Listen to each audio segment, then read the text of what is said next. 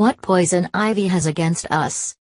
Some sensitive higher primates react to poison ivy to some extent, as do guinea pigs, which often resemble humans in their allergic reactions. There are also anecdotal reports of dogs experiencing discomfort after hairless skin areas touch bruised poison ivy. Sign up for the Science Times newsletter. Every week, we'll bring you stories that capture the wonders of the human body, nature and the cosmos. For part of the mammalian world, however, poison ivy, Toxicodendron radicans, is a food, even a choice delicacy. The list of mammals that enjoy it includes white-tailed deer, raccoons, muskrats and eastern cottontail rabbits.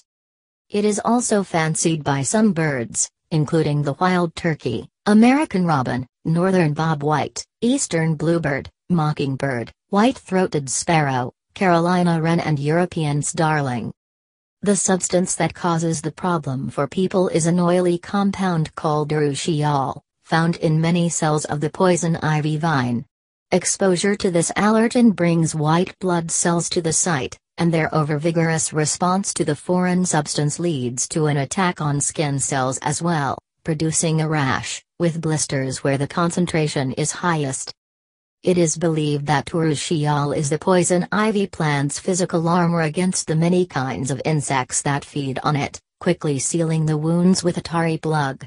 Question at NewYorkTimes.com. Questions of general interest will be answered, but requests for medical advice cannot be honored and unpublished letters cannot be answered individually.